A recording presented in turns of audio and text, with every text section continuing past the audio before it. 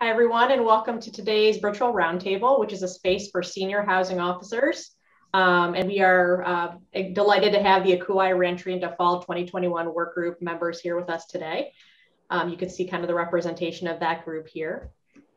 Here are the folks that are with us from that group, and they're very excited to be speaking with you all today on all the important topics facing reentry into fall.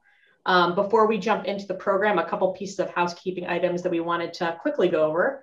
The first is, and if you've been on these before, you know this already, but this is conversation-based. So please feel ready and willing and able to participate.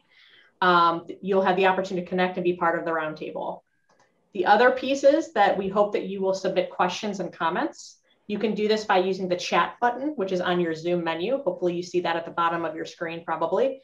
When you enter those questions, and you can do that throughout the program, please enter your name, your institution, and whatever you want to ask or make a comment on. With that, I'm going to pass it to Dan Pedersen, our chair and our moderator. Dan. Thank you, Holly. Good afternoon and good morning, everyone. Thanks for joining us.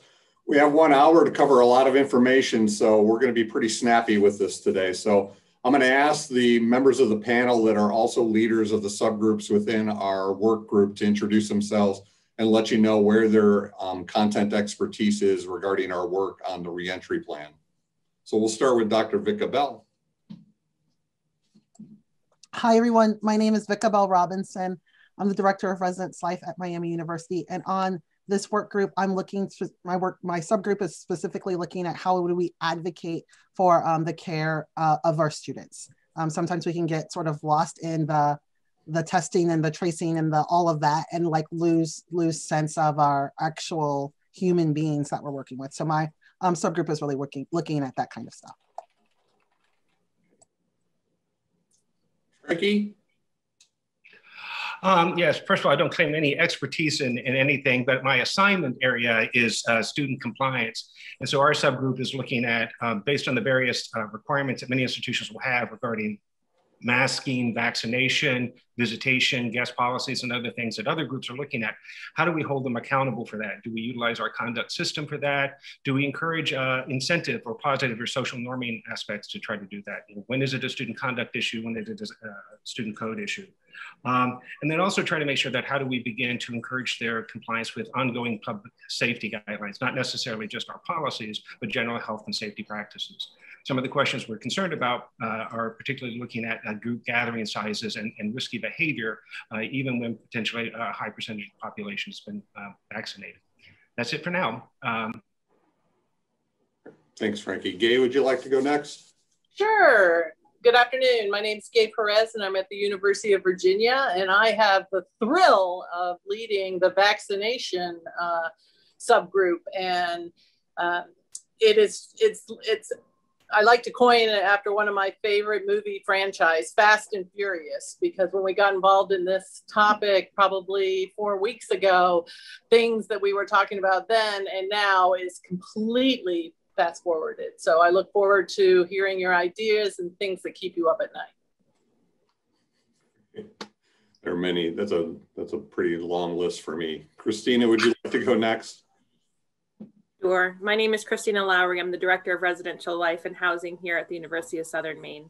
My content area is student engagement and transitions post-pandemic. So looking at as our students come back on campus, how we're going to support them, what experiences they're coming back with, and where they're going to need that additional programmatic support from us. Our committee has started with some work looking at how we can even start doing that this summer, and hope to get you some information soon. Thank you. Stephen, would you like to introduce yourself? Happy to. This is Stephen Apineau. I am the Director of Housing Services at Bucknell University, and my area of focus is operations and processes. So think of move-in, room changes, and maybe some collaboration with other offices such as dining services and all of the processes that go in with all of those intricacies and what we're going to do. Great, thank you all very much. So, and also I want to thank the participants for preloading questions when you registered for the event today. We were able to go through your questions and we found 5 fairly significant themes that we'd like to start off our conversations focusing on. As you might guess, vaccinations was one of the more popular areas that folks are looking for guidance on. So we're going to talk a little bit about what we're seeing regarding requirements for students, requirements for your staff, incentives campuses may be considering for getting folks vaccinated, what your plans are for recording vaccination records, and then also there seem to be some concerns about how to manage roommate expectations for campuses that may not mandate vaccination. So we'll let Gay start off by talking a little bit about what their subgroup has been uncovering regarding all of this. Sure, thank you, Dan. I believe, if we take a little step back, there were some schools when vaccinations started rolling out that were early adopters of mandating vaccines. And then people were like, whoa, whoa, whoa. And at the beginning, it was more falling along the lines of public-private. And then fast forward a few weeks, and now what we're seeing is it's switched from public-private to whether your institution is going to mandate the vaccine or whether it's not going to mandate the vaccine. So one of the things that our subgroup has been working diligently on and in partnership with ACUHO-I is the guidance from the CDC, the ACUHO-I's advocacy and what they're doing on behalf of institutions of higher education. The questions that you all have talked about, if you are in a position at your school to actually even have or be part of the conversation about whether you're going to mandate or not mandate, senior housing officers tend to be in the position of, okay, I'm going to wait to see where my institution is. And then all of a sudden, the responsibility then shifts to you as to how we're going to manage it. And I think what we are advocating and what we're going to recommend moving forward is listening to all the questions that are coming in, trying to take the guidance that's being rolled out and changed, and conversations at individual institutions about what their hot buttons are. So for instance, at Virginia just last week, we have mandated the vaccine for all of our students, new and returning. We were very fortunate in the spring when we rolled out our vaccination policy. Over 12,000 of our students out of 23,000 have already been fully vaccinated prior to leaving Charlottesville for the spring. So we have a system in place with our student health, which is called the Healthy Who's portal, where students, regardless of where they get their vaccines, will upload their proof of vaccinations, and they have a deadline of July 1st. So we are rolling that out. But one of the things that went into our favor in the state of Virginia is that our Attorney General made a ruling on whether we were able to mandate vaccines. And so we got the green light from the state. And so a lot of the institutions are now trying to just kind of figure it out. One of the caveats is that we are also in the process of determining an exemption process for religious, medical, and then our international students, a temporary waiver, where if they cannot get their vaccine in their home country prior to coming here, they can request a waiver, but it says that once you're here, you have to upload your proof by October 1st. So now then we're going to get into incentives, but that's why I'll just give you, that's kind of what we've been working on right now.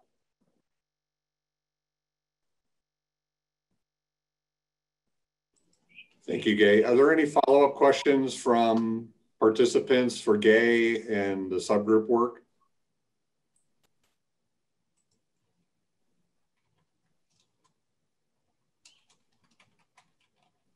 Oh, I'm sure you want to know something. Well, Gay, I guess one of the questions that we discussed for a while is either the standard medical and religious exemptions, but whether there should be a third category or not. I think our institution right now, following the advice, is looking at only those two institutions, but then determining what fits within those categories at this point. So again, we've just recently adopted a vaccine requirement for all students that does not include faculty and staff at some point. So I imagine that would become a conversation. But I did discover that Rhode Island is the most unionized state in the entire country. So the collective bargaining units have a big impact on what we can and can't require.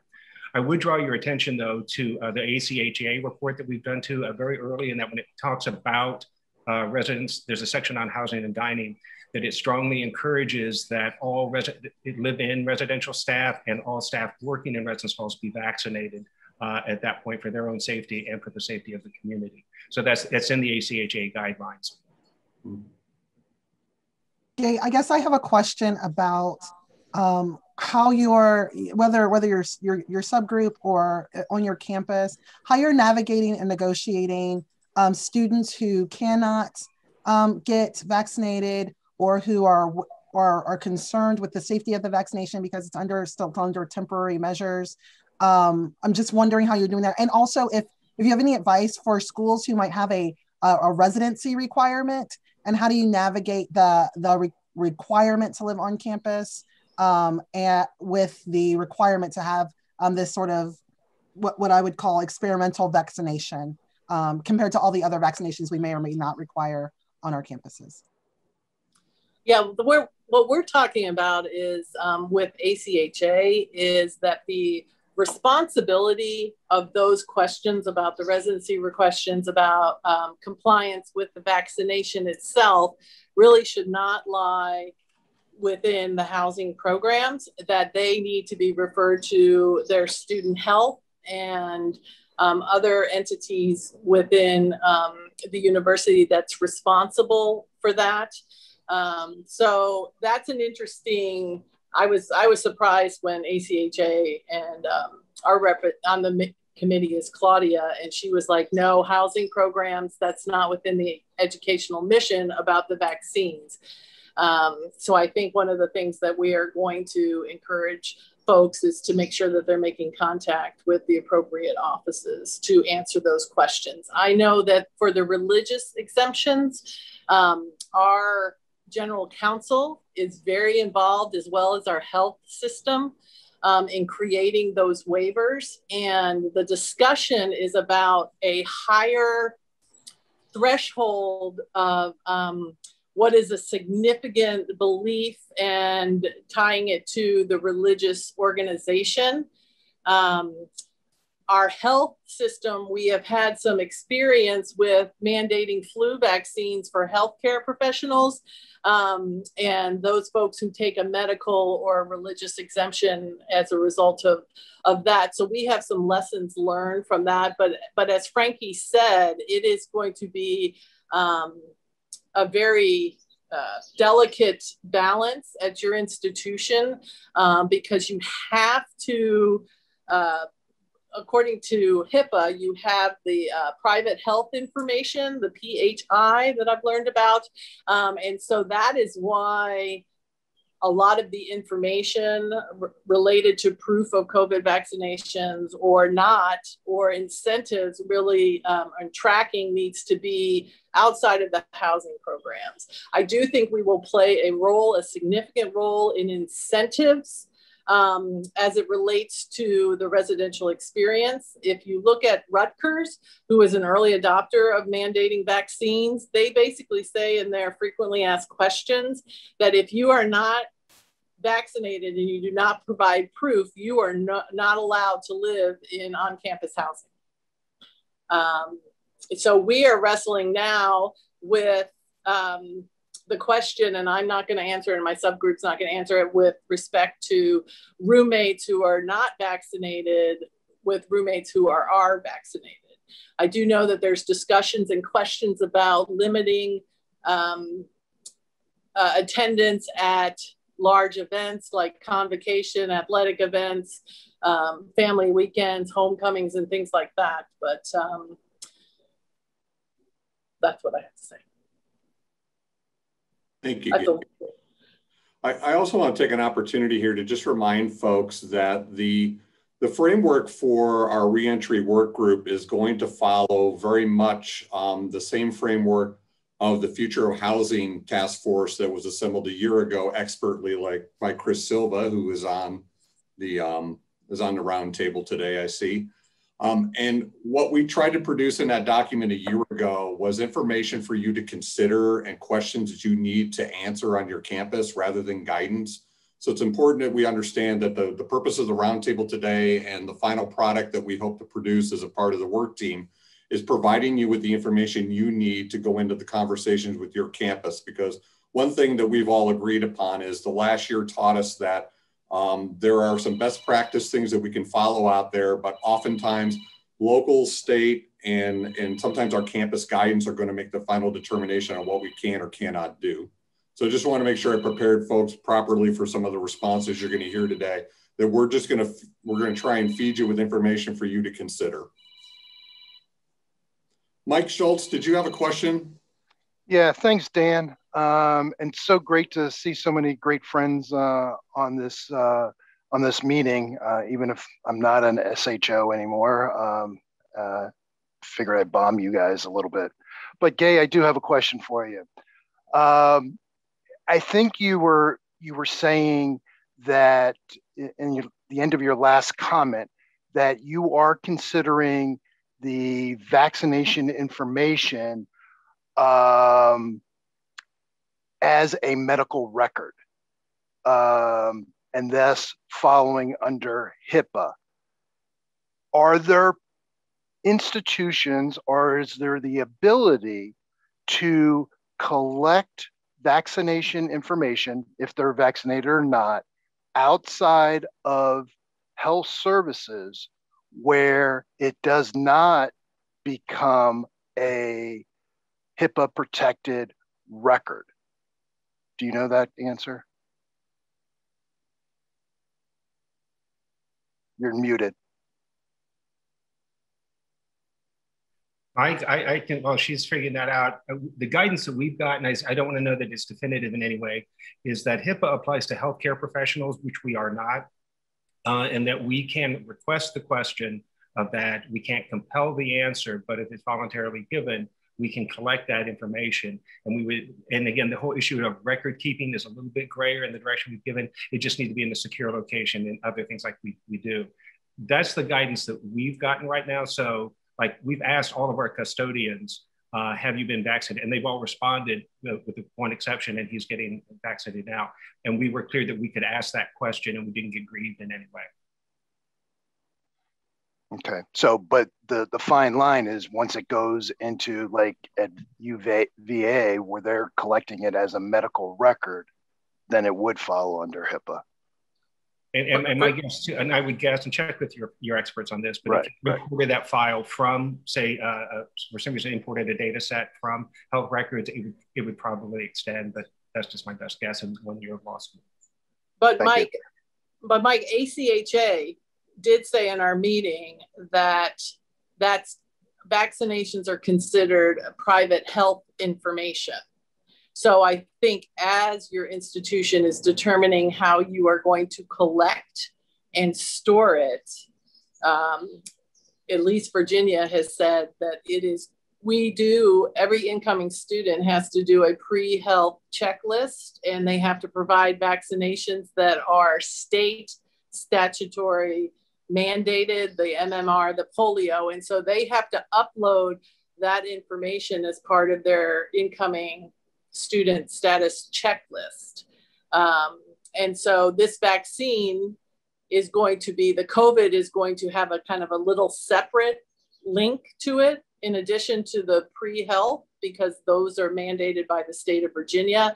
And this is not, this is an institutional decision.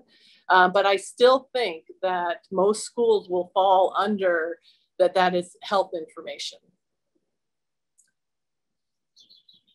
And I don't think our ACHA colleagues would advocate for housing programs to be collecting that information.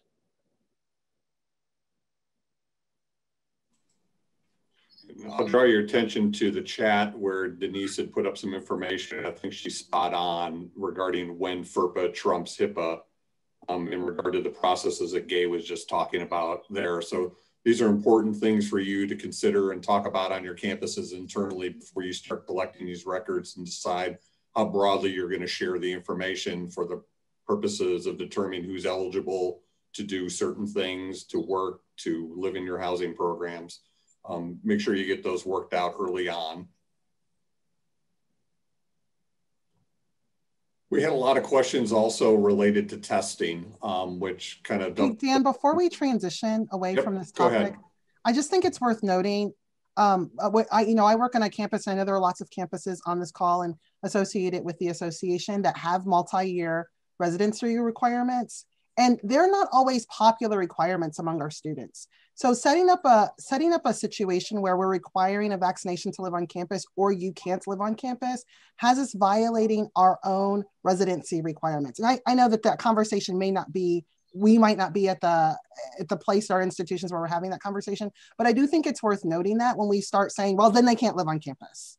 Housing folks are going to think about that in a way that maybe our colleagues in other parts of the university aren't going to think about that. And we've spent at Miami a decade trying to make sure that our second year students are adhering to our second year residency requirement. And if all they have to do to get out of it is to not get a vaccination, that really throws our programmatic approach into an upheaval. Not only our programmatic approach, but our funding approach, how we build, how we house, all of those things. So as we're having conversations about the ramifications, and this is not actually student advocacy, but as we're having a conversation about the ramifications of what happens if you're not vaccinated and your ability to live on campus, I think we cannot lose sight of the fact that there are some real outcomes that could be irreversible related to the programmatic and the physical management of the residence halls and apartments on our campuses. Dan, one thing I just want to point out, not for comment, just as folks hopefully read that ACUHO-I guideline, and I've only skimmed it, they do talk about for unvaccinated individuals, whether or not we need to set up specialized housing for them. So if members from your campus are also going to be reading that, realize that that's a thing that they pose as a question, not as a recommendation, but are you going to segment your unvaccinated students at some point? So just realize that's an issue that might pop up on your campus, because it does pop up in the guidelines. Yeah, if I could just quickly add, Vika, to your conversation or to your comment, we too have a first and second year residency requirement where I have heard mandated vaccines. I don't know if Deb Schmidt-Rogers is on the call or not, but if Loyola is choosing to mandate vaccines, they're not allowing them to take any in-person class and not allowing them to be on campus at all. So it's an all or nothing kind of thing. I presented that to our group. That's a huge financial piece for us. And then the other complication is we also run about 1,200 university apartment beds, and those are leases. Those are legally binding. And so that's a big implication if we're saying you can't be a student on campus. So we're wrestling with that as well.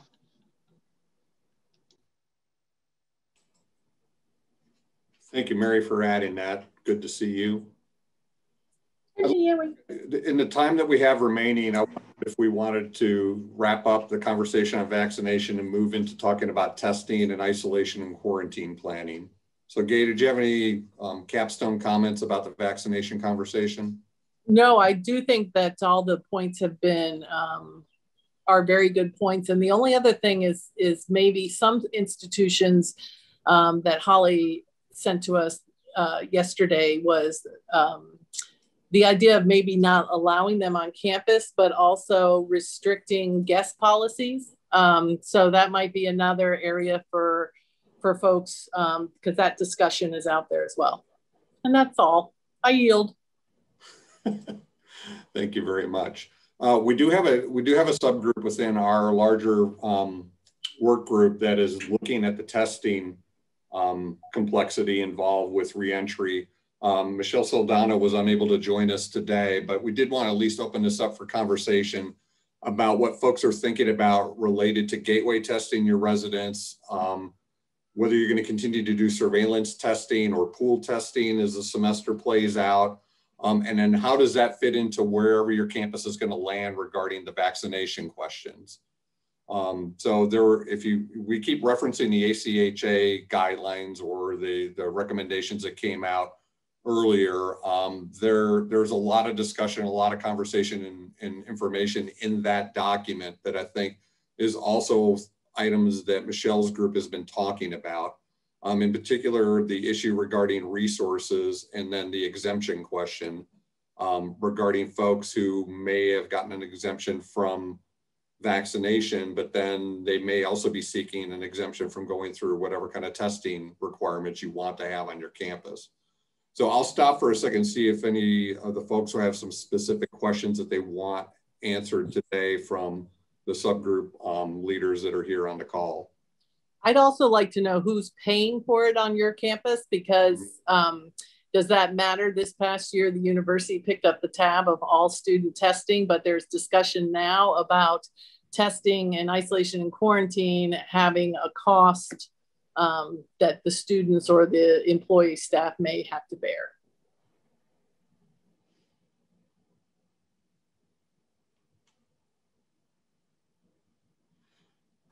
For my campus, the plan right now is that we're going to require all residential and face-to-face course students to go through surveillance testing unless they provide us with proof of vaccination.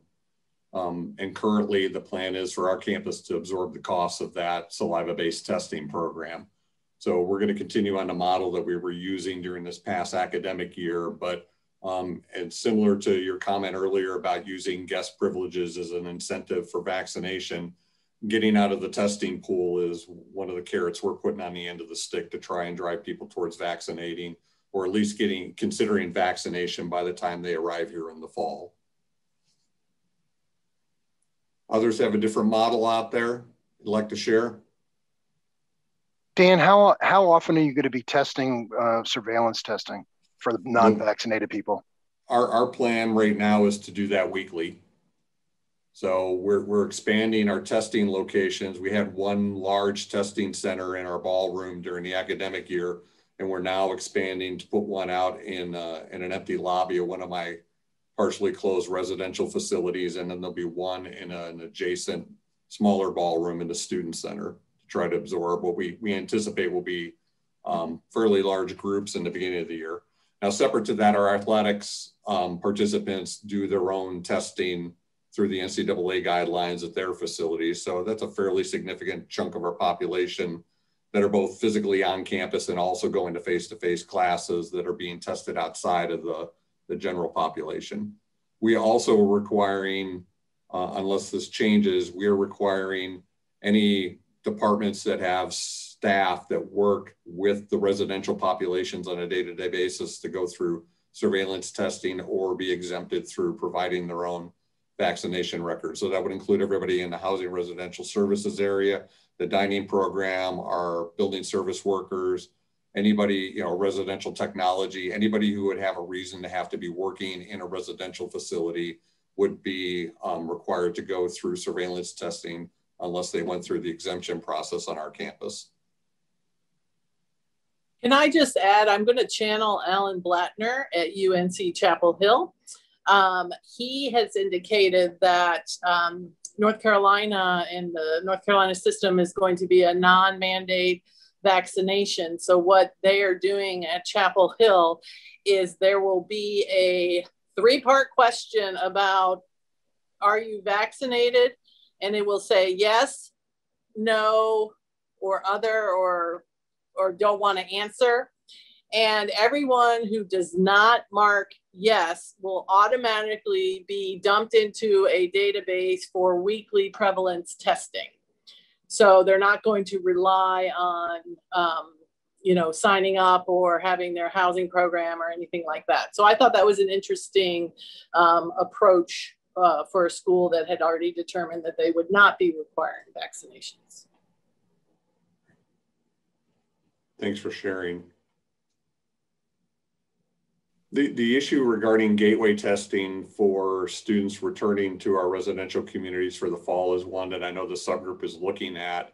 A number of us last year required gateway testing by our students prior to their arrival on campus to provide us with information that showed that they were in fact, that they were a negative PCR test before we allowed them to move into the residence halls.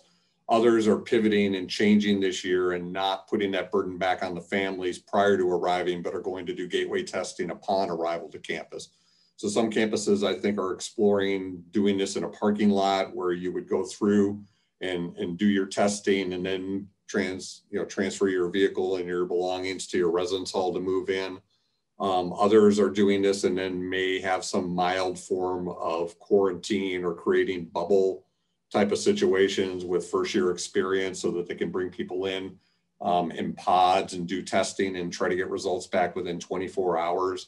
Is anybody thinking about doing anything different from what I'm describing as a part of a gateway testing program for non-vaccinated students they'd like to share? And feel free to use the chat if you don't want to speak to the group.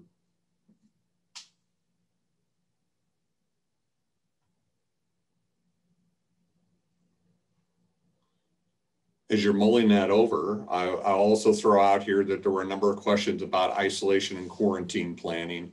And those of us that have been involved in this work for the last month or so, and those of us who had an opportunity to go through the ACUHO recommendations the other day, unfortunately, no one's providing a kind of matrix telling you what percentage you should plan for regarding isolation and quarantine planning.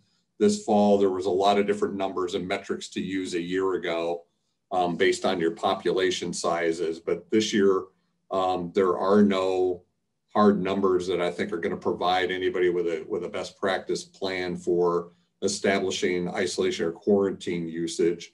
But it would appear that that is something that we are going to put out there as part of our final document, that you have to ask the question is, what if you have to provide for this? Have you thought about where that's going to be? Is it going to be an on-campus, off-campus situation? Is it going to be provided free of charge again and be a part of your residential program? Or are you going to have nominal fees attached to this? And again, does that become a component of the vaccination requirement or not a requirement? There is also, there's some strong language in the ACUHO document regarding campuses not permitting their students who do test positive or have been exposed to a positive case, that they do not leave the campus and return home for their isolation or quarantine period. And so I think those are considerations your campus needs to think about as well. My campus is situated within 25, 30 minutes of most of the suburbs in the Chicago area.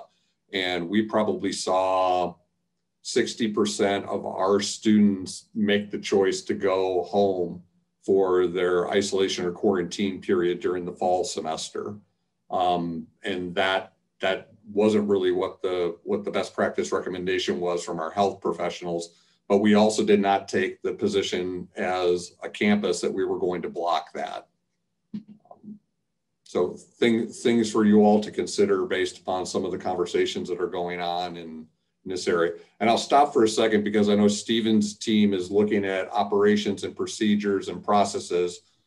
They weren't necessary. We have another group that's looking at occupancy management, but Stephen, you might want to add to this part of the conversation in case your subgroup has been looking into some of these questions. Yeah, so as far as quarantine and isolation housing goes, that magic percentage really hasn't landed anywhere. I know at my institution, what we did is determine what, at our highest point, what percentage of the population did we have to quarantine and isolate. That was unvaccinated at the time, and it was 7%. Now that was very institutionally centric. It's not really like a national study, but that's what we used as a metric to kind of determine what are we going to do for the fall. But we feel that we will in the fall need to look at those things. As far as testing when opening, right now it sounds like there will be, it's kind of all over the place right now, but there seems like a strong belief that we're going to test while those students, at least that are not vaccinated. I know at my institution, we're not going to be testing vaccinated students at all. I know that's a conversation in the chat too, but as far as what happens at opening, it'll be just, it seems like those that are not vaccinated are going to be tested and then have to go through some sort of testing sequential testing program, whatever that might be on campuses, whether that's once a week, twice a week, or whatever on campuses. Thank you, Stephen. Frank, Sure. do you have a comment? Yeah, this goes back to the isolation and quarantine space. I know that tracker last year was very helpful as we were trying to figure that out. But I participated in conversation with a lot of the ACUHO directors recently, and we did a straw poll on this very topic. What I can tell you is that the number that kept coming up the most is somewhere approximating about 2% of their population. There are some that are going much lower than that. I don't know if our colleagues from RIT are here, but they're going back to, again, increasing triples and having less than 1% of their percentage there. So I think it's really institutionally driven with what's going on at this point. I think they're all, from the straw poll we took, it was going to be much lower than what you had in the fall this past year, but counting on the fact there's going to be some sort of higher percentage of vaccination voluntarily or a requirement.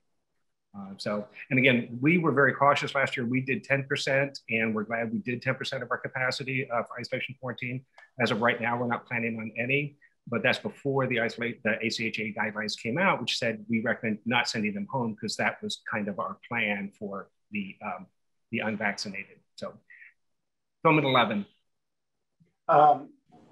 If I could just make a comment as well. At Case Western Reserve, we're planning on testing. We've been doing weekly testing for about a year now.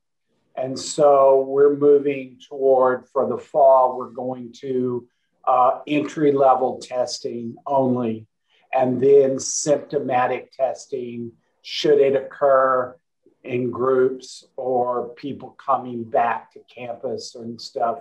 We have a large group of faculty and staff who have not been on campus for over a year. And so those will be tested when they come back to campus at the beginning of August, as well as all new students who have not been here all along. So we'll be testing those as they come in, whether they've been vaccinated or not. So they'll be doing that.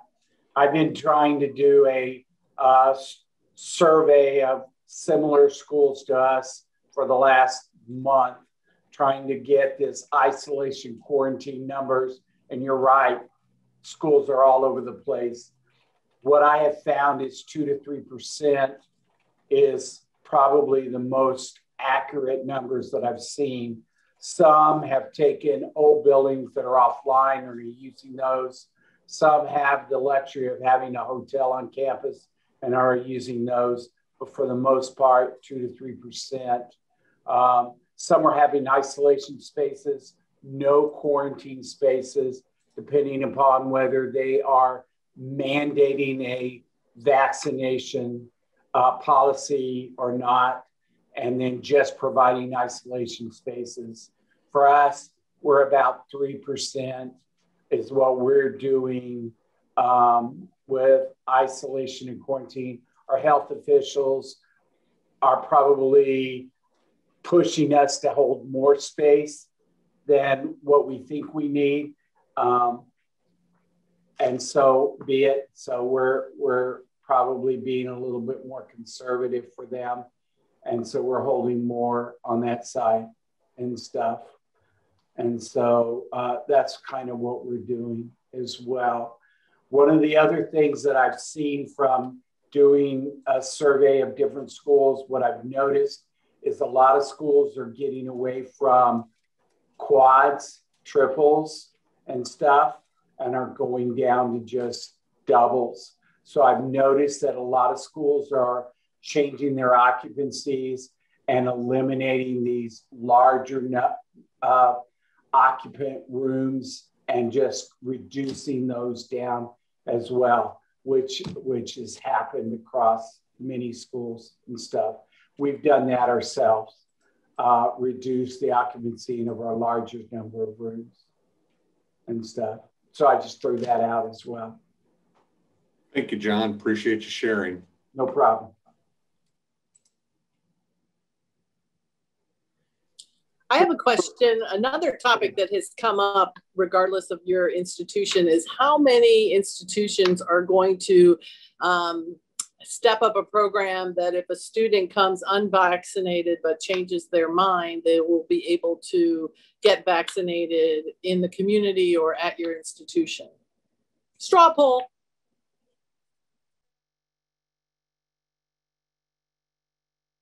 And Gay, at our institution, our plan currently is, and again, subject to change, is while we'll be screening testing, we'll be looking for anyone who is not in compliance with, has uploaded a vaccination record or requested an exemption.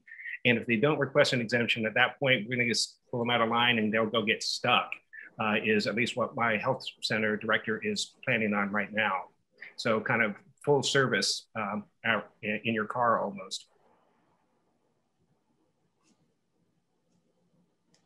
Looks like the thumbs had it, Gay, that folks are at least trying to, at least optimistically planning there'll be some type of vaccination either run by your county or other health professionals near your campuses for fall. And that's another one of the things that we've done as a country to combat the pandemic is it seems that keeps changing every 30 to 45 days. So what we're talking about today could be vastly different by August. We could be there could be shots available on every corner by the time we get to August. There were a number of questions prior to us gathering today regarding issues in the policy area. So I'm going to turn some of this over to Frankie and Stephen here in a moment. But you had collectively some questions about what are we going to do with non-residential students in terms of permitting them to be guests in the residence halls. And navigating, again, everything has the umbrella of the vaccination question over it. Also, many of our campuses de-densified public spaces and tried to really discourage folks from using what we typically try to design into our communities as places for folks to gather. What's your plan for using that in the fall? What are you thinking in terms of masking requirements, social distancing?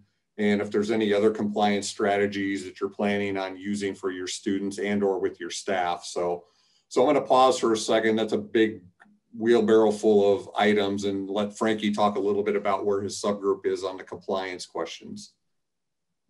Thanks, Dan. Yeah, and really part of the challenge that we're doing is we're trying to figure out what policies are we going to be in compliance with and recognizing those are going to vary widely from institution to institution, and particularly for those that have a vaccine requirement and those that don't have a vaccine requirement. So what we're trying to figure out are some of the more broader issues, rather than saying how you should do it or how you should deal with this, is how you might begin to chunk some of those areas. Some of the questions that have popped up in this is what kind of conversations in terms of these compliance with the policies should be done through the student conduct system. Should we enforce the policies? What are the consequences for doing that in an educational process? Or are these situations in which they are more housing agreement situations? You can't live here if you're not vaccinated, if you don't comply with policies. We'll take an administrative action for doing that. We even graded the honor code for this. So I think there's these issues. And then, how do you begin to deal with those who are vaccinated, who are not vaccinated, and create this kind of, avoid this social ostracization? I did suggest, I mentioned to Dan that my suggestion of how do we know who's vaccinated or not, we just get a big tattoo of V on their forehead. That's under consideration at my institution right now. So no, not really. But I think those are the issues of how do we engage the students in this process? And I think there's a lot of interest in how do we engage them to own this as part of this. This is what it means to be a whatever your random mascot is. This is what it means to be a roadie ram. We take care of each other. We do these things because it's what it means to be a part of community, which I think a lot of the reentry programs are going to be looking at, and I'll defer to Christine in that group in terms of this is what it means to be a part of the community. So how do we enforce those issues? So we're kind of wrestling with a lot of stuff. I think one of the things where most of us seem to be leaning is going back to as much normal as we can. And I was encouraged to see the ACUHO-I guidelines say that we can use public spaces in that way. So our plans are to, again, start allowing inter-hall visitation. The only restrictions that we're going to place on visitation is size of people in normal groups based on fire code. And the mask mandate. Ours is going to require, if you're unvaccinated, you have to wear a mask indoors and outdoors at all times and maintain 3 feet distance. But other than that, we're going to have free association for doing that. But that may not always be the case at our institutions. So they've relaxed the mask mandate completely for if you're vaccinated. But again, so part of us is trying to figure out where we're going with these issues. And from a policy perspective, say visitation is going to be a big one. Enforcement of whatever the policies are that are going to be out there. And then there was some concern in another group of they're just so hungry for this social interaction. Are we going to see large group gathering sizes that may or may not violate community health standards, but create kind of other kind of health and behavior standards for doing that? So it's all across the board right now. But what we're interested in is, are there topical areas, which questions you're asking yourself that, hey, I don't know the answer to, just to at least make sure that it's on our radar so that we can either, if not provide answers, we can provide some resources where we might find some answers. Thanks, Frankie. I'm going to call on Vika at this point to talk a little bit about how to examine some of these things through the lens of advocating for our students. Yeah, I mean, I just want you all to know that I hate wearing a mask, and I hate the fact that our residence halls were empty, and I hate not using doubles, and I hate all that stuff. And so everybody being vaccinated or being able to determine or distinguish who's vaccinated and who's not makes a lot of sense. But I do think that we have to be careful in thinking about what kind of alternate experience are we creating for our students who don't want to be vaccinated, which is a different group than our students, faculty, and staff who cannot be vaccinated. So I cannot be vaccinated if I have an autoimmune disorder, if I have a variety of other health conditions, I cannot be vaccinated. And so if we are incentivizing vaccinations and disincentivizing not being vaccinated, we really are putting people for life in a situation where they're going to have a disparate and different experience than their colleagues who just were born with the ability to be vaccinated. So as we have those conversations on our campuses, we have to think about that.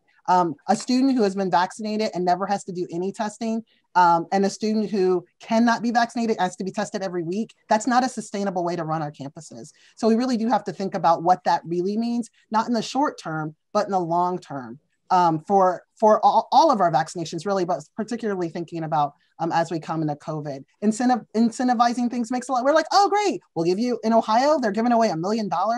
It's like, that's great. But also, if there's somebody that cannot be vaccinated, they are relegated to a different lived experience, a different opportunity, and that might work for the state of Ohio, but that does not work for our campuses. That does not work to uphold the for the public good of the experience that we are trying to provide for our campuses and for our greater society. So just some things to think about as we're thinking about incentivizing. Oh, you can have a visitor, you can't have a visitor. You can leave campus, you can't leave campus, those kinds of things. There was a little bit of conversation about the ACUHO guidance around, can students leave to go home and recover? I don't think we have any business. Vicka Bell Robinson, not Miami University, not ACUHO-I. I don't think we have any business telling somebody where they can recover when they are sick.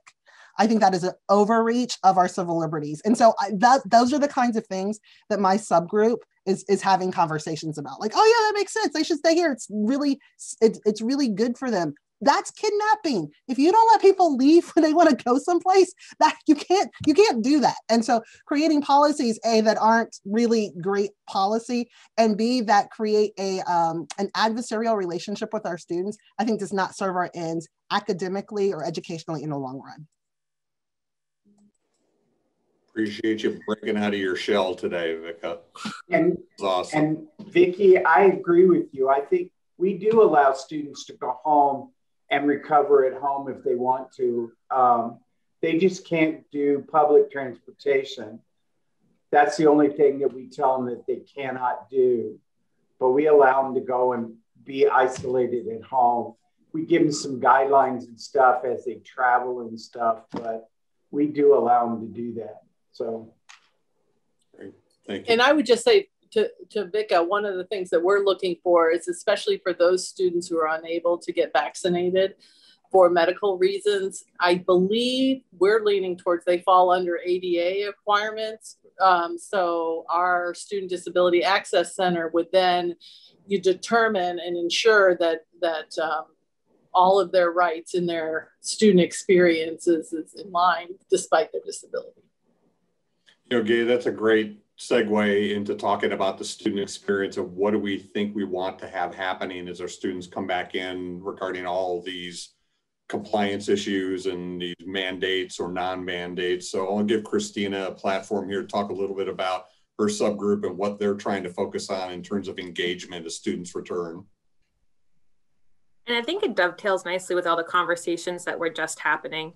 What we're really looking at first is actually how we can engage with students over the summer to really help them understand what they're coming into in the fall. And it really matches exactly right with what Frankie was talking about with some of the different compliance issues.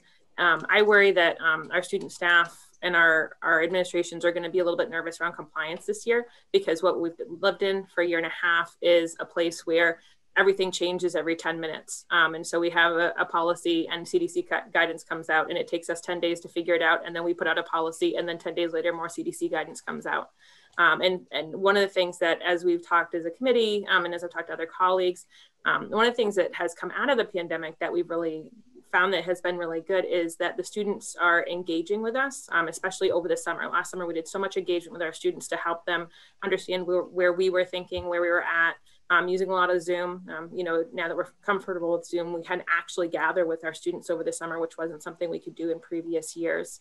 And so taking that opportunity to engage with them early to talk about some of that compliance stuff and say, here's the spirit of what's happening. And, when the CDC guidance changes, it takes us 10 days because it has to go through this and we have to think of this. And then we have to have folks, understand and write policies on it.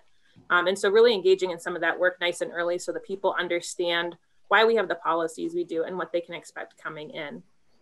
Some of the pieces of engagement that we're talking about over the summer are even talking to the students to see what they're thinking about for the fall. I think we have some thoughts around that, not only about the pandemic and understanding the policies that are happening, but we've had tremendous social unrest in the last year, and our society is going through something pretty big right now. Are our students bringing that back with them in the fall? For our students that were here with us last year, who were on campus, for those that were open, what was their experience? What was it like? Were there things they liked? Did they like taking their food outside to be able to sit at the picnic tables? Did they like weekly emails and check-ins from us? And what are they looking forward to getting back to? So using the summer to engage with them, doing a summer toolkit series to say, here's what's happening. Here's what we're anticipating might be some places where we're all going to trip up a little bit and how we can get ahead of that. Here's some things you can expect from us. What questions do you have? What are you bringing to our campus with you in the fall? What are you excited about? Do you want a toolkit series on how to manage your time now that you can't roll over at 7:59 and start attending class? Or do you just want to hang with your friends? As Frankie said, one of the things that we know was most impactful was the students' ability to visit with each other between buildings. And so really tapping into our students to be able to understand what they're coming to our campus with. Is it more logistical? Is it big picture because they haven't had the chance to process this with their community? And are they really looking for more educational and more social opportunities? My gut tells me it's a little bit of both, but we're looking forward to talking with them to really hear what they're looking for. Thank you so much. We only have a few minutes left, and I'm not sure we're going to be able to have an engaged conversation on this, but I just want to acknowledge that we did hear from you as participants that you have a lot of questions about how to care for staff. You're concerned about their morale. You're concerned about the wellness. You're concerned about staff who have been on their feet for 14 straight months, managing your campus programs and have to find a way to re-energize themselves and start all over again in 60 days. And so we do have a subgroup led by Kendra Skinner from Southeast Missouri, who is focusing in on some of these issues. And I think they're going to have some really excellent ideas and some thoughts for you to consider as you begin planning your training programs and start preparing for another academic year as we march towards the new normal.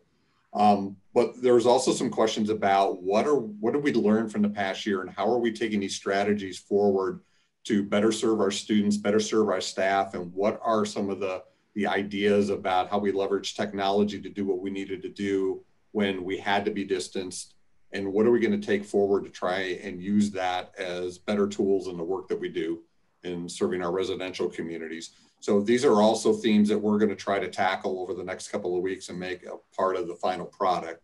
So I'll stop for a minute, see if anybody has some questions or comments or have something they want to offer the participants here before we wrap this up. This is open to everyone. Dan, Jeff Novak here. Good to see you again from last week. One thing I'd be curious about is how do we support each other, that we all have different health service professionals, EH&S professionals that view it all completely different. So when I hear people saying, well, we're not doing triples or quads, we're doing triples and quads in space that we have it. We've talked with our health professionals and they feel that we've got to move away from this fear of COVID to living with COVID, and that in the future, you'll never ask your colleague next to you, have you had you haven't previously asked your colleague, have you had your flu shot, right? And that if you do your part in getting vaccinated, knowing that again, there are some that can't, that we've got to move away from that fear in essence, and living with it. And how do we support each other that, no one is right or wrong out there. We're all still figuring it out. And just because we're having triples doesn't mean we're going to have an issue of COVID because one institution has not chosen to do it. And I think we saw that throughout this year. Institutions that tested didn't test and still were successful without testing programs. And so I don't think there's a one size fits all. I know you know that, and that's what's been expressed here, but how do we continually support each other, I guess, with guidance we're each getting on our own campuses? Thanks, Jeff. I appreciate that. And I also want to tell you all, I appreciate you participating today and giving up an hour of your day. Hopefully you got something that you could take away. It's going to help build your plans for your campus. I'm going to turn it back over to Holly at this point so we can wrap this one up. Great. Thanks, Dan. And thank you to our panelists today and all of you for being here. As you know, we do these roundtables very, very frequently. We'll continue to do SHO roundtables with this group moving forward. This session is being recorded and will appear on our YouTube channel probably in the next 48 hours. So if you have a colleague that missed it, feel free to share that. And if you have any questions, please let this work group know. Thank you all again for being here. Have a great day.